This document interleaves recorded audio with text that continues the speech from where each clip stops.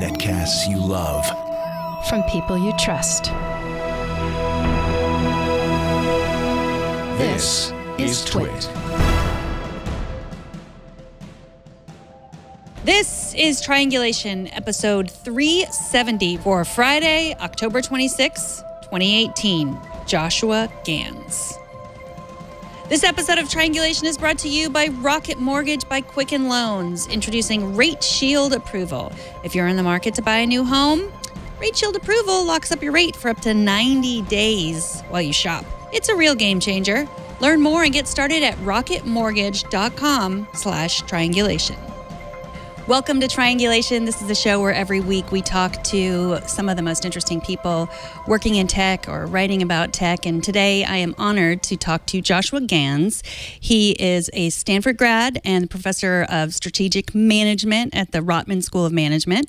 He's the author of several books, including The Disruption Dilemma, Information Wants to Be Shared, and Parentonomics. But today we're talking about his newest book, Prediction Machines, The Simple Economics of Artificial Intelligence. Thanks for coming on, Joshua. Oh, it's good to be here. Thanks. So what makes an economist's look at AI different than a business manager or another kind of scientist?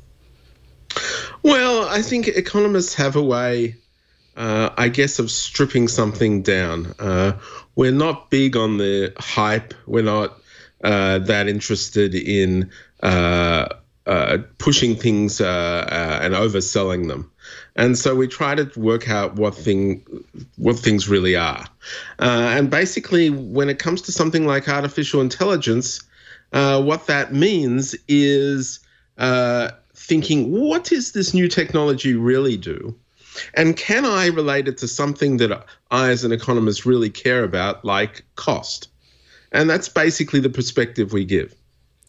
And so I know part of this is hype, but when a lot of people talk about AI now, they're like, do you want Skynet? This is how you get Skynet. And, robot apocalypse, I'm as guilty as any about talking about it.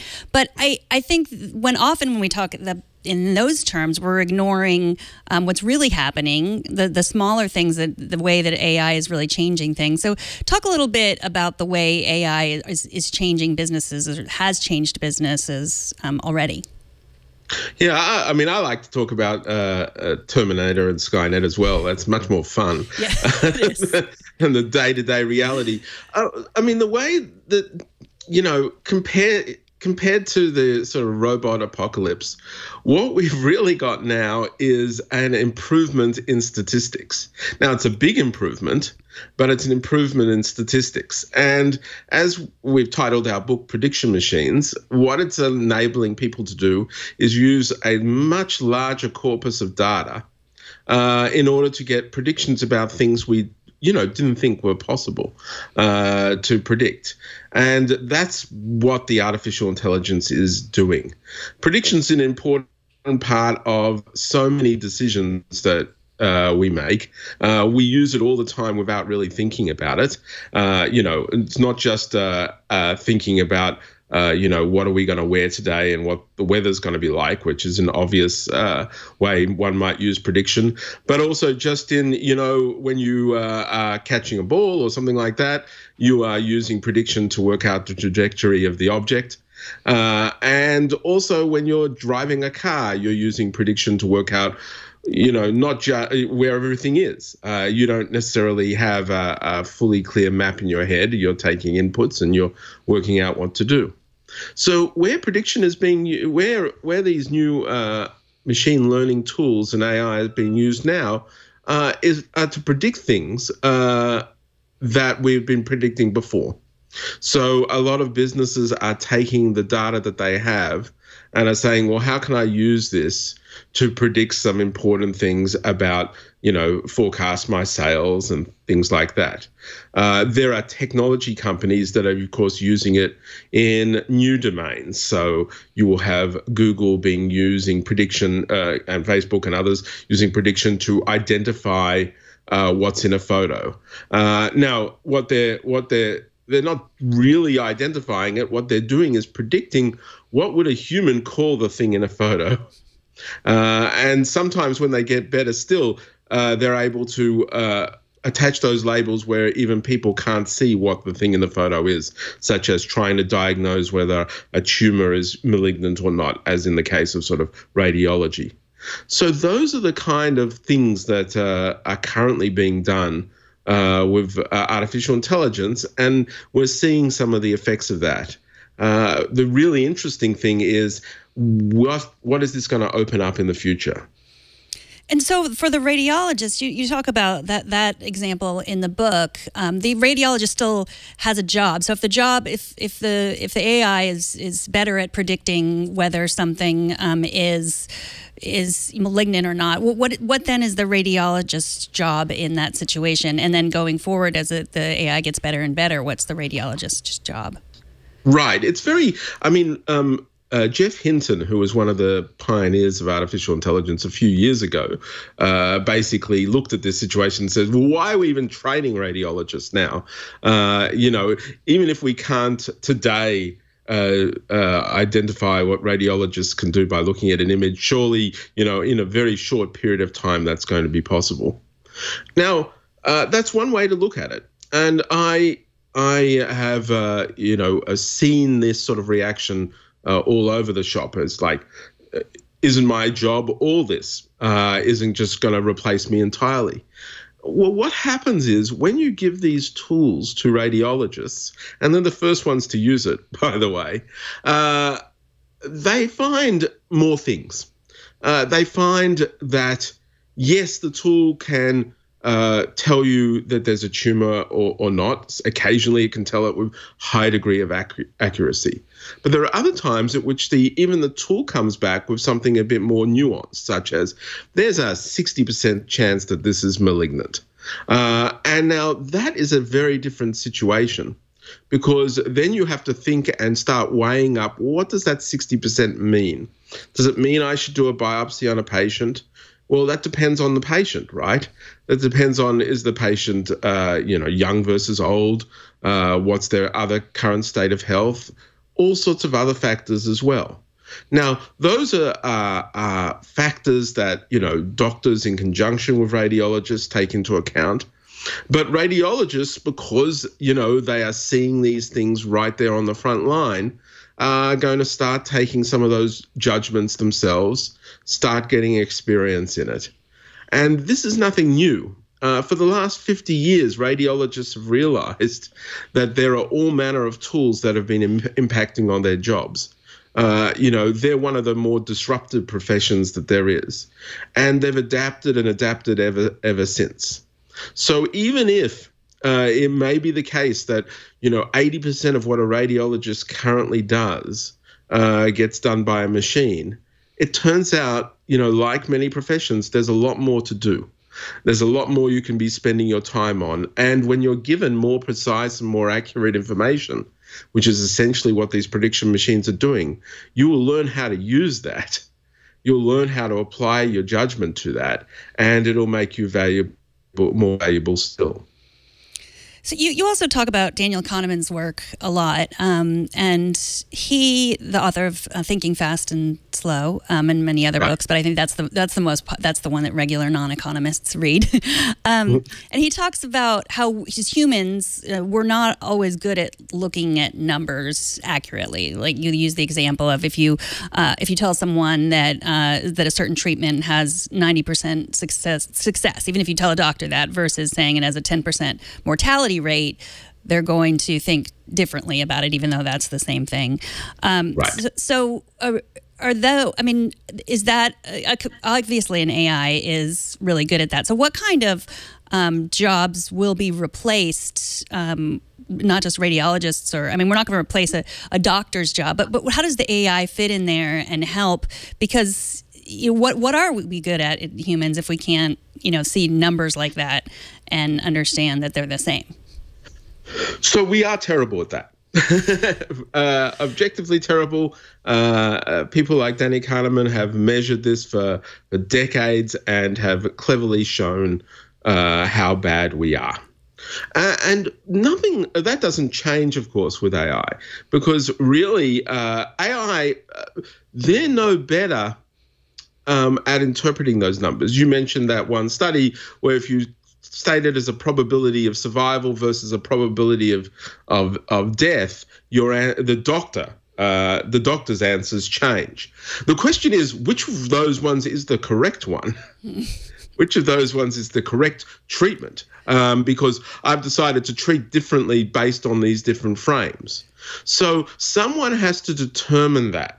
Someone has to determine which is the right way to go, and then have to educate all the doctors, or alternatively, code it in if you want to trust a computer to take that information and tell you what the treatment is going to be. So what's really interesting here is, there are cases in which, because of prediction machines, we're going to be able to do a lot better because humans aren't that great at prediction. But in taking that information and using it, we still have a long way to go. And the current techniques aren't going to solve that.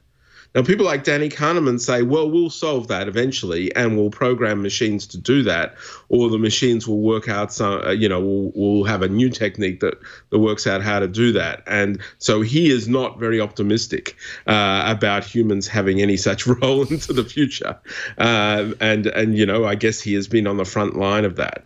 But I can see that there's still a long way to go, even with all of our foibles, to work out what the right thing to do is, to have us trust it, to have us feel that we're not missing something else when information is presented one way or another.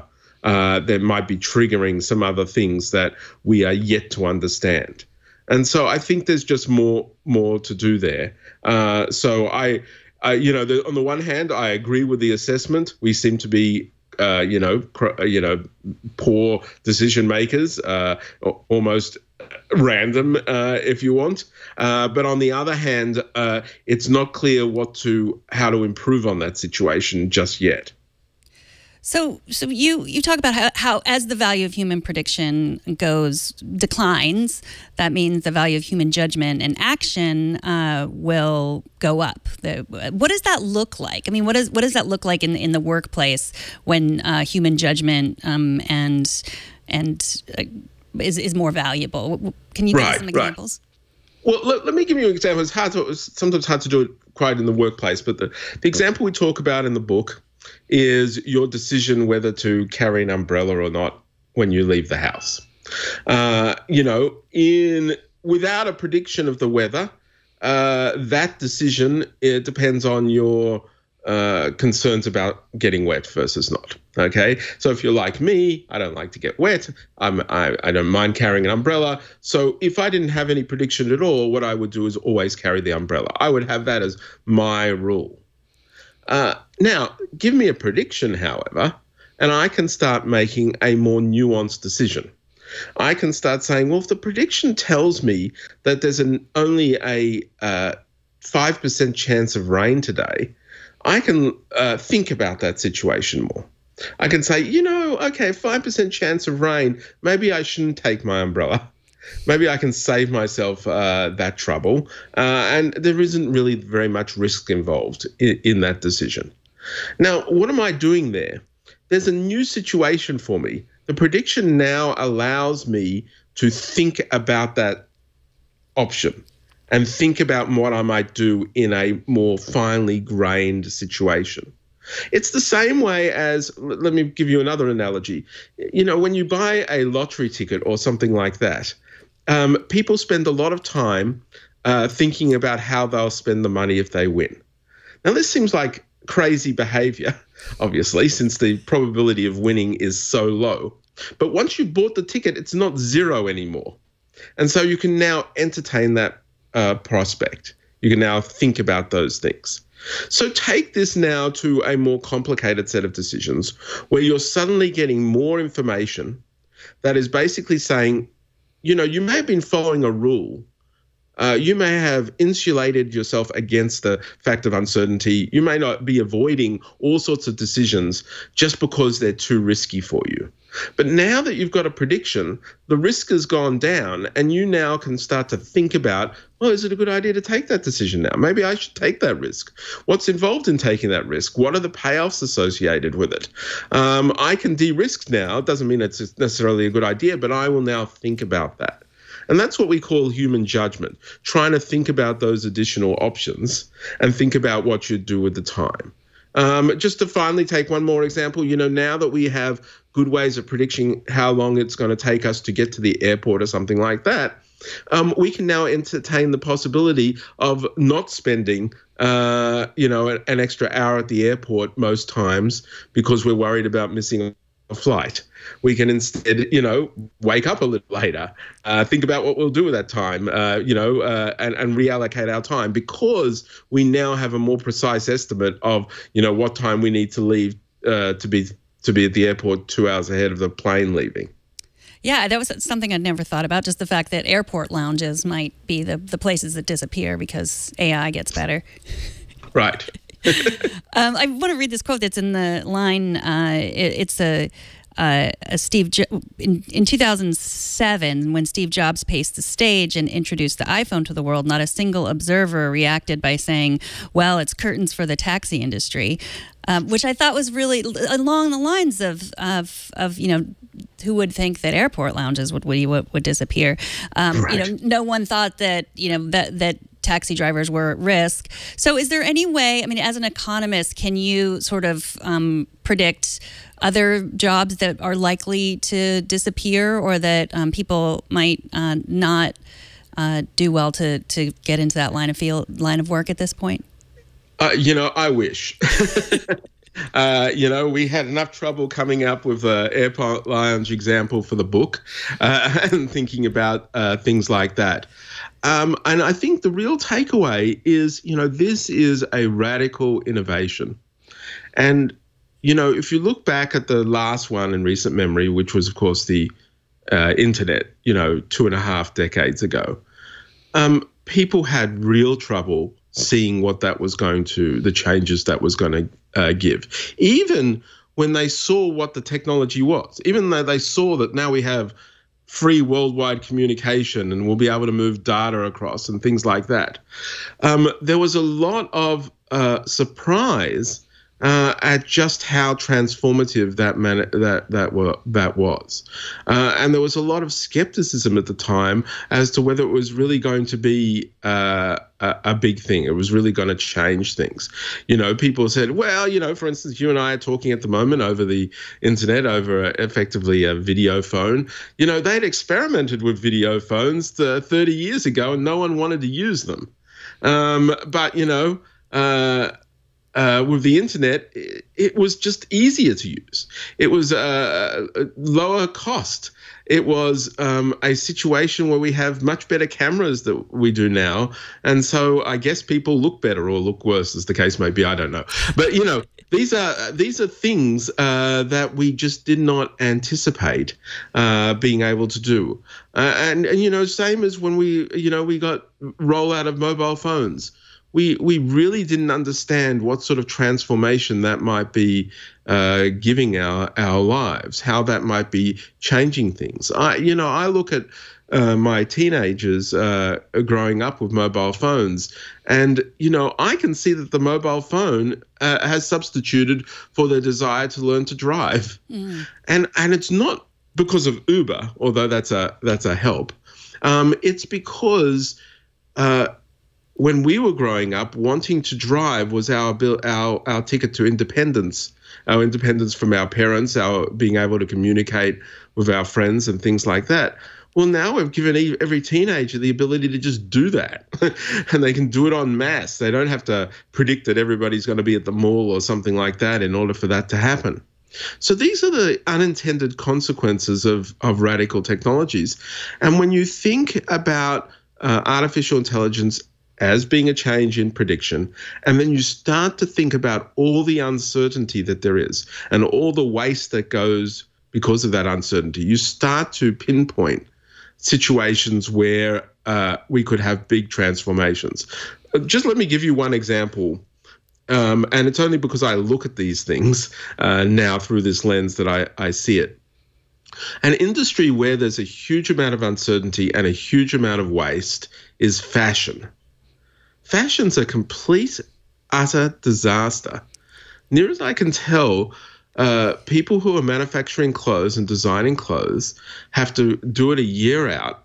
They have to anticipate what trends are going to be, what colors are going to be in, what people are going to be comfortable wearing, what the rival manufacturers of clothing are going to be doing. And then they have to produce it. And then they're going to put it in stores. And people are going to go there and maybe they're going to like it, maybe they're not. But the good outcome is that, like 60% of the clothing isn't sold. That's the good outcome. A bad outcome is 30%. And just think about all the waste associated with that. Now, imagine if somebody clever was able to work out how to predict fashion in advance, how to predict what people are going to want to wear in advance. I mean, there are a whole lot of experts trying to do that at the moment, but maybe there's a way of actually doing it that could really change the yields effectively in that industry. And those are the sorts of things that, I don't know if it's going to be, fashion might be intrinsically unable to do that. But there may be industries where that will happen.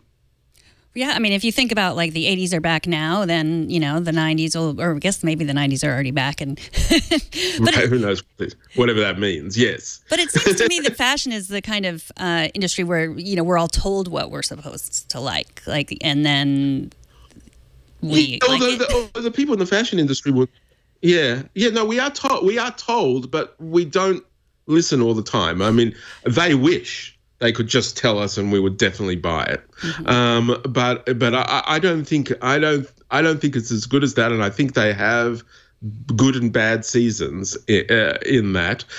Burberry just recently, I was reading, had to dispose of a whole raft of their inventory because they didn't want it to sell it because it would dilute the brand and things like that. So they just destroyed it all because they didn't manage to sell it this year. Well, maybe those cameras that Amazon sell for, you to keep in your closet and recommend outfits, they'll collect that data and maybe they'll use it. That's probably on their mind with that. I don't know how many people in this age of privacy thought, we've got a problem with privacy. Let's put a camera in people's closets. That seems like it was going to be a stretch, but maybe that'll work. I don't know. Yeah.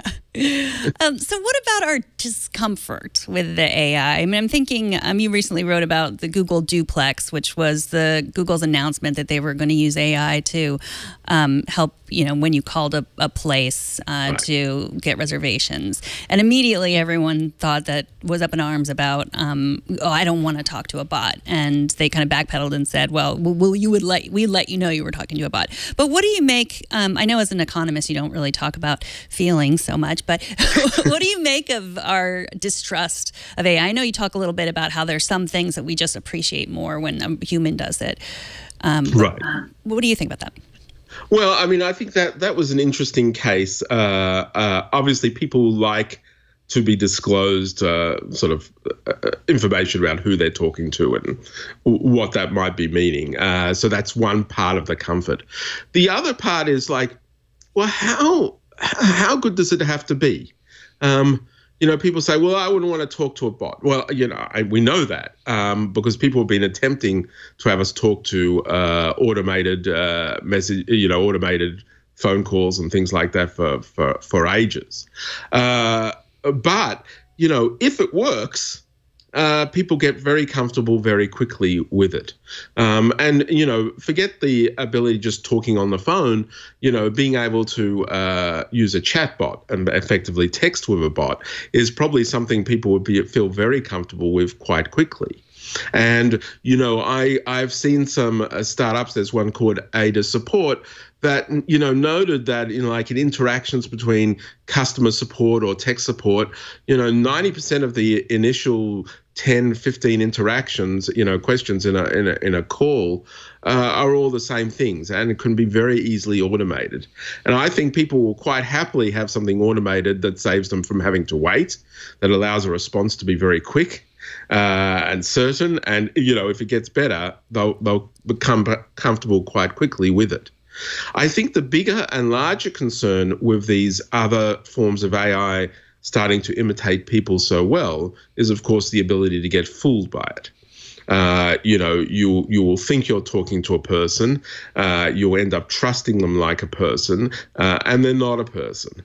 And that may turn out to have consequences that are not great for you. There are situations at the moment where AI is getting good enough to, I need not have me. I could be presenting a different face to you here and talking, and you wouldn't know the difference. And so there's the ability to imitate people and so on.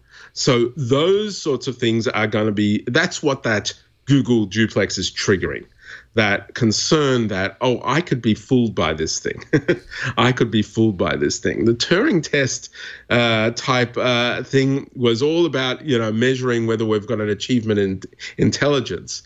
But I think the flip side of it is deception, is basically saying, when is this thing going to be good enough to deceive us?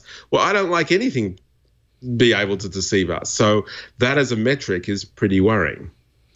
And so talking about that, the automated call, just the ones that we have now, where it's a lot of sort of if this, then, is that the way you look at, can you look at that in a broader sense in terms of, that's what our jobs will be? It's just predicting if this, then that, then if this, then that, and then until it's sort of on those calls where it's if you want to talk to a human, press this. And is that what jobs might look like? That the computer will do everything until there's a choice that the computer can't make, and then that's where the human takes over? It could well, for a call center, I think that's inevitable. I think that's exactly what will happen. Now, for working in a call center, that becomes a much more interesting job because you're dealing with the more interesting stuff all the time rather than the rote saying the same thing over and over again or trying to convince somebody to buy something or whatever it is. You might only get the good stuff that way. And I suspect that will happen in a lot of jobs. But there's this other level to it, which is, as these things open up in capabilities, there'll be somebody's job to work out what those if-then statements need to look like. As we talked about before, without, the initial prediction, there was no need to think about that. But now we'll start thinking about that, and people will start be developing and maybe coding decision-making agents that are going to be doing just that. Already we have Alexa skills, which are a whole lot of skills that people upload and program into the Amazon cloud so that it can work on Alexa. Well, all those are just different ways of driving interactions with people. And you have to think through what that interaction is going to look like and stuff like that. So I'm not sure where that's going to lead. I don't know whether we're going to have a job in that, or someone's going to decide to develop an AI that's able to do that better than we can. Those are the sorts of things that are hard to see. Yeah. And what about the AI used in autonomous cars? In that, is that following a similar, I know, we think of truck drivers' jobs being in danger. You have a good example of a bus driver. Talk a little bit about that, about a bus driver would still be needed, but to do what?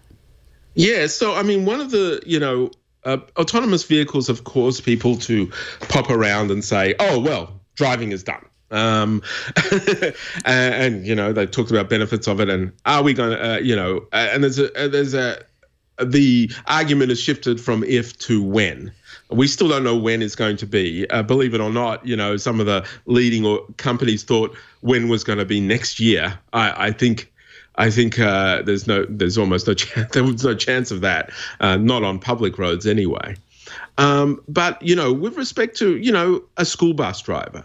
Well, there is a situation where you want to have a driver who is the safest, most cautious, being able to react to situations. So, if there's a case for having someone who's better than the average school bus driver, having that automated, that's a great use case.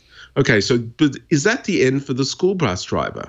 Well, the thing is, once you start thinking about it, you realize that the school bus driver does a lot more than just driving the bus. The school bus driver is the adult in the room then. Because what's the alternative? You say, okay, we're going to have this automated bus and they're going to pick up all these middle school kids and they're going to drive them to school. And you're like, that seems like a terrible idea. That seems like a terrible idea. Why would you ever want to have a whole lot of unsupervised kids in a moving vehicle with a autonomous driver who might get pranked, fooled, confused, whatever, by middle school behavior? And I mean, no AI is ever going to work that out. So you're pretty much saying, oh, no, we'll have to have an adult on the bus. And so one can imagine that that adult on the bus is the previous school bus driver who's used to taking care of those kids in that situation, has seen it all, knows how to discipline kids. And moreover, now we'll be able to do that job without the distraction of driving. Or if you want to put it the other way, we'll now be able to not be distracted driving in order to do that job. And so you can imagine that job will evolve, and it will evolve in potentially interesting ways. Now, will it end up being that the kids might get educated on their way to and from school? I doubt it.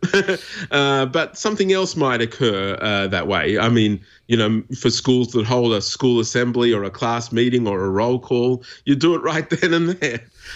So it may save time in other ways. But the point is, it's very hard to think of actually replacing a person. I know a lot of engineers set that as their goal. How are they going to remove this cost to this person? But actually what a driving AI tells us is that drivers, people we call drivers, do a lot more than just driving. You talk about Bill Gates, who wants his idea about wanting to tax companies who have robots instead of people. And overall, that might be great for the people who have jobs, but then the companies might have fewer robots and be less efficient and have, not do as well in the end. So talk a little bit about that problem. Yeah, no, I mean, obviously, every other interview is about, what's this going to mean for the overall jobs? In certain jobs there where, you can imagine prediction being the thing that opens it up so that you can replace a person. And I'm sure there are going to be cases like that. Now, from an economist's point of view, the fear seems an odd fear, because what we're basically saying is AI is going to give us a massive shock to productivity, and that's bad. That's what that's what I'm filtering and hearing, and you reflected that as well. And so when Bill Gates and others come up and say, well, we should slow that down, or we should disincentivize that through a tax or something like that, I think what he's thinking of is, okay, we're going to have some unemployed, and we have to think about how to fund them from government purse or something like that to smooth over those bumps. And economists like doing that, but we just like doing it with taxes that are less distortionary, taxes on consumption or taxes on income, rather than taxes that would, it seems so elegant to have a tax that hits right at the who seems to be at fault. Some manager or some business somewhere seems to be deciding to replace a worker with a robot. Well, we should get them to think about that. And in some situations, that's the right way to think. For instance, if you're polluting, I want you to think about that, and I want you to be taxed on pollution. But with respect to jobs, there's always more stuff to do. It's not a tight relationship between one business's decision and the overall number of jobs going on. And so to hit a tax at that point, is inefficient. But the question is, and there's a broader question is, well, how do we smooth over the bumps? What if we're all wrong, and all of a sudden some body at Google or Uber or something develops some little gizmo that costs $3, and every car in the world can suddenly drive itself. And it's like a complete no-brainer and, to do. What's going to happen then? Because really, there'll be a lot of drivers that aren't needed anymore right now as a result of that. And so those sorts of that sort of situation would warrant, the government thinking about Social Security, the government thinking about, where is the retraining going to be, etc. But, I take some comfort in history that we've seen a lot of changes and a lot of big innovations before, and somehow we've coped with them. I mean, no bigger than the substitution of labor for capital in the agricultural business. The turn of the century, 70% of people were working in agriculture. We're now down to 2%. And where's the mass unemployment? Where was the big disruption? Now, in certain towns and other things, they had to adjust and things changed over there. But somehow things managed to cope. And I think ultimately if you just think about it in your own lives, what more is there to do? What's more things that I need done or that people could do for me? And the list gets pretty darn long. And so I think we find ourselves, in these situations, creating those new tasks and, dare I say it, new jobs to make up for the ones that are old. It seems like a rather miraculous process when you sort of look at it in the lens of history, but we've done it before. The only other solace I can take is things are going at the moment much slower than expected with respect to AI. It's taking them a while. It's really, really easy to come up with an AI thing that will augment somebody in their current job. It takes a lot of engineering and a lot of perfection to actually replace somebody in a job. This episode of Triangulation is brought to you by Rocket Mortgage from Quicken Loans. Let's talk about buying a home for a minute. It can be very stressful and unpredictable, especially these days with mortgage rates going up and down, interest rates going up and down. It's crazy.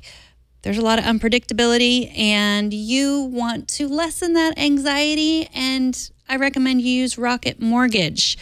Quicken Loans are doing something. The folks at Quicken Loans are doing something about all that anxiety. They're calling it the power buying process, and here's how it works. Step 1, answer a few simple questions, and then they'll check your credit for pre-qualified approval.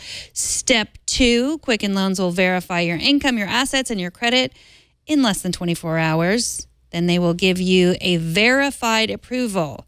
That gives you the strength of a cash buyer. And step 3, once you're verified, you qualify for their all-new exclusive Rate Shield approval. First, they'll lock up your rate for up to 90 days while you shop around. Look at all the houses you can in 90 days. That's a lot of houses. You could look at a lot of houses in 90 days. Now, here is the best part. It's my favorite part, personally. If rates go up, your rate stays the same. But if rates go down, your rate also drops. Either way, you are a winner. It's the kind of thinking you'd expect from America's largest mortgage lender. Okay, I know you want to get started, so get started right now. Even if you haven't gone to look for your first house, you can still get started right now. All you have to do is go to rocketmortgage.com/triangulation. Rate Shield approval is only valid on certain 30-year purchase transactions. Additional conditions or exclusions may apply based on Quicken Loans data in comparison to public data records. Equal housing lender, licensed in all 50 states, NMLS, consumeraccess.org, number 3030. And we thank Rocket Mortgage for their support of this episode of Triangulation. I am talking to Joshua Gans, author of Prediction Machines, The Simple Economics of Artificial Intelligence. So, this is a great book for any decision makers in a business, small business, large business, to decide, I've heard about this AI. Everybody's talking about AI. I want it. What do you recommend, besides reading the book, that those decision makers start to think about before start to think about and just decide whether they're going to introduce AI into their company? Yeah, so the way we do it, and we've tried, in contrast to many academic things, we've tried very hard to provide something that is going to be useful for people. And the way, and we do describe it in the book, but the way we work through these things is saying, well, how is AI, what if you wanted to be proactive about it? What if you wanted to say, well, here are the jobs in my organization, and here is what people do. How can AI help? How can AI fit in there? And the way we think about it is, well, this is where we feel the greatest benefit of thinking of AI as prediction is when you can have a situation where you've got some uncertainty, where people are either guessing or they're avoiding making a decision because there's uncertainty. And you can chop down what you do or what an individual job does into tasks, into decisions, identify that uncertainty. Well, there's an opportunity for AI to help. Now, it's not everything. You have to think about, well, is there going to be the data to develop an AI tool to allow them to resolve this uncertainty or not? But it's surprising to us when we do this with business managers and executives, how often the answer is yes, how often there is a direction to take. We had a situation recently where we had somebody from the security industry in our, was trying to innovate in the security industry, and they were in our course. And we posed the same question, where's the uncertainty? Where's the potential waste? And it was like, easy. The big problem this security firm had is false alarms. Situations where there's a fire alarm or a burglary or something like that, and there's no such thing. And basically, of all the alarms, something like 95% or some absurd number were false. Now, the way he saw it is, well, I wonder if there's ways of reducing the number of false alarms. For instance, with a few cameras in a house, can I work out if there's really a burglar or it's just somebody who's forgotten to turn off the alarm?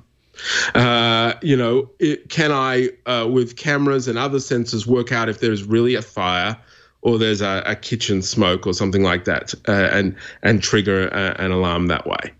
And basically what he was starting to think about was not just using AI, but also collecting more data to be able to make those predictions. In other words, it's no use having a camera in a house and linking it up to an alarm if you don't have anything automated to look at that camera. But once you have a camera, a water sensor, a smoke detector, a car, different air filters, all sorts of things, you can take that corpus of knowledge and use AI to get you a much more definitive prediction of when an alarm should sound and when a response is needed. And so I suspect there are a lot of businesses that once you go through that exercise of saying, where's the uncertainty and where's the waste, all of a sudden solutions might present themselves and opportunities might present themselves. Well, one of the biggest examples in recent memory of AI going really wrong was the Tay bot that Microsoft, the chat bot that Microsoft released probably too early, that in 24 hours turned into a racist, homophobic monster with a picture of a teenage girl as an icon. And people said, well, how did they not know that? Because people who'd been working with chatbots forever know you remove certain words, and they just didn't do that. What do you think happened there, and what can companies learn from that?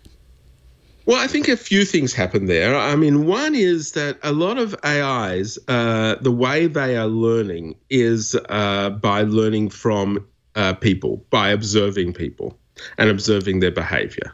So if you observe people and they're making fairly innocuous decisions, that's going to be great. If you're observing people and they are biased in any way, and that might be biased in the Kahneman way we talked about earlier, or it might be biased in being sexist or racist or whatever you want to ascribe, the AI is going to reflect that as well. Now, you can look at the Tay thing and say, oh, well, that was a wake-up call for, we're just going to be unleashing these sort of racist and sexist robots into the world, and we shouldn't do that. But the point is, we kind of saw that pretty darn quickly. That was put out there. I think Microsoft's intent was to see how it went in the wild and to see whether, would it develop it? Did they not anticipate it would develop into a racist, sexist thing? Someone might have thought that was possible, but maybe they thought it wouldn't happen that way. Maybe they thought it'd be more robust than that. And it turned out to be wrong. The lesson to be drawn from that is you can't just roll these out as a magical solution. There's going to be a few problems. You're going to want to test these things. And the struggle you're going to face is you can test it within the work environment where everybody knows to behave themselves. And that's not going to get you a real world test. A real world test, people aren't behaving themselves. And so I think what's going to happen is you got to imagine, you got to test in different environments. You've got to, let the middle school students at this thing, for instance. Let the worst of the worst at it and see if it does well. And that is going to slow the proliferation of these things, especially in these sort of human-facing AI. And it may delay that entirely. We may not get that at all. We may just get it put in more safe environments first as a result of that. But I think that's just par for the course. I mean, if you're asking people to to learn by imitation, you're going to get bad behavior. The same way as you get children getting bad behavior because they imitate parents. It's one of those things that's going to occur. Now, there are a few stopgaps, however. You can delve into the AI and reprogram them in much the way that you can't with children. What you can do is you can say, don't be racist. And you can program what it means to be racist and constrain the AI not to be that way. It may crop up in other directions and there may be implicit biases and other things that you can't do. But you can solve that pretty darn quickly if you want to. If you don't want the AI to use bad language, you can tell the AI don't use bad language. Again, much easier than dealing with children and other people. So, I think this is part of the teething problems, as it were. I think we can thank Microsoft for putting out a nice public example that allows us to write about it in a book and be a cautionary tale. But, this is going to be happening all over the place, and they're not going to be as plainly apparent as this Microsoft example. So what you're saying is that, so say taking another example about how, lately we've read that facial recognition doesn't recognize African Americans. It recognizes white guys better than anything else. And that's because they tested it on a bunch of white guys. And so what you're saying is that's horrible, but people saying AI is going to be racist. What you're saying is, well, we learned that now, and then let's fix it and give it better data. Exactly. I mean, learn to do it on a more diverse population. Learn, that the AI might have to be have a different sort of spectrum of data that it's getting in order to properly distinguish things. And I suspect it's not going to just be, it's not going to just be that. I think those are the easy cases because we can notice them right away. The hard ones are going to be where AIs are doing something and we're trusting them and we're not noticing sort of longer degradations and other things that are going on. And those are the things that we've got to pay attention to. And that's essentially the reason why it's hard to get a human out of the picture. Our biggest challenge will be having humans pay attention and be aware and monitoring what AIs or automated things are doing rather than not. I mean, that's been the issue with the safety drivers in the cars. We know what happens. I mean, even when people are driving, they don't really want to be driving, let alone when you give them an excuse not to pay attention to the road, even for their own safety. So I think, those are the dramatic examples. Those are things we can probably deal with. But these other sort of slow-moving issues, that's going to be harder.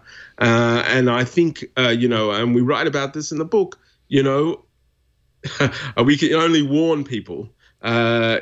Statistics can only go so far. It's not going to get everything. It's not a panacea. So you need to be very, very careful before you put things and start to trust them to make decisions for you. It's interesting. A couple of weeks ago, I interviewed Virginia Eubanks, and she wrote a book called Automating Inequality. And it's about all these algorithms that are used in social systems, like in welfare systems and across the United States. And they were replacing jobs, but replacing that job that you're talking about, like the judgment job. Like, does this person deserve to have Medicaid or not? And her argument was really that an algorithm can't decide that. And I thought would be interesting, after reading your book, but it's very similar. Like the main point is we still have to have humans paying attention, and our judgment and decision making, while can, not be as good as a computer can predict, is still valuable. Yeah, no, I think that's the case. And there will be a temptation to skimp on that situation, especially if it doesn't impact on you. If you're, a large organization, there's a temptation to start treating all people the same way. And by treating all people the same way is like, if I've got an algorithm to decide, let them decide it, rather than having people manage a case-by-case situation, which of course is something that doesn't scale in the same way that an automated solution might. So there is that danger. And we're already seeing some of that as, Facebook and others are trying to use algorithms to decide on things more, that we're getting some of those, reactions going on there.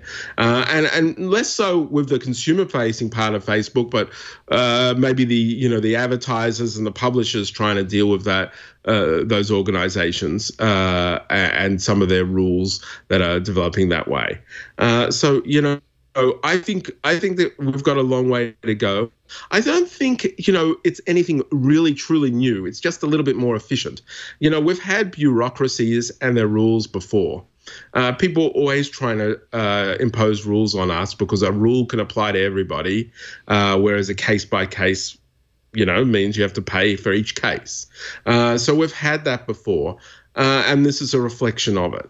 Now, one can imagine a world in which we do these things better, where we are able to come up with rules that are able to reflect people's cases and situations better. In other words, judgment is something that we currently have to use each and every day ourselves because we can't articulate what it is.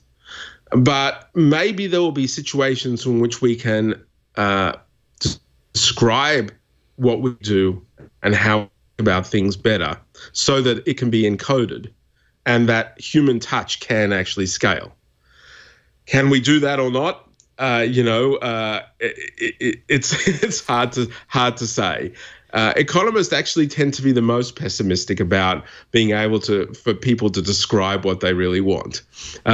We tend to not believe people in terms of what they say or what they think they say they're doing, but how they act. So, one can imagine that this could be a ways off. Well, before I let you go, I want to talk a little bit about creative destruction labs. And first, the creative destruction itself is an economic concept, which I think is partly what we've been talking about for the last hour. Can you explain briefly what that concept is, and then tell me about the labs? Yeah, it's one of these terms that came up from Joseph Schumpeter, who was an economist in the early part of last century, and it's a term.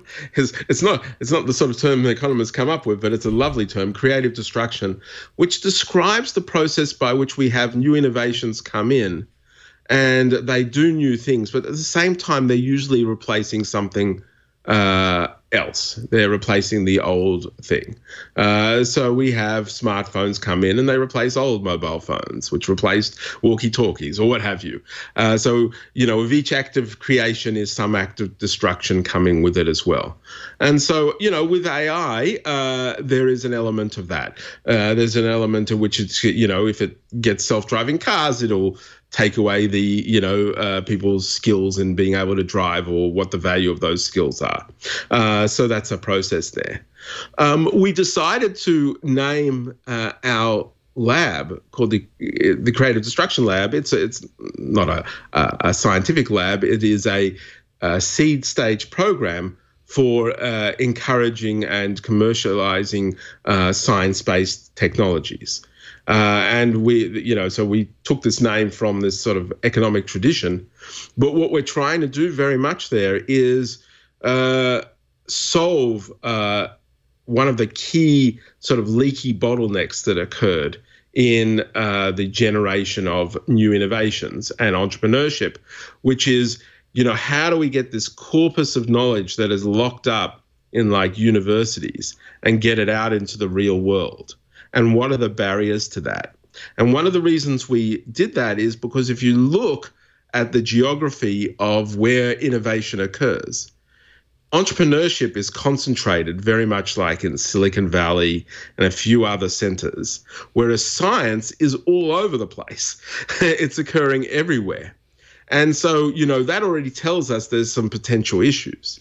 And so the lab, which has now grown to several hundred startups coming through it each year, is designed to hit that nexus. And we're located in the business school, and we, basically take, every 2 months we have these sessions, which takes an entire ecosystem, mentors, successful entrepreneurs, scientists, innovators, would-be entrepreneurs, and mashes them into a room together to have an ecosystem in the room.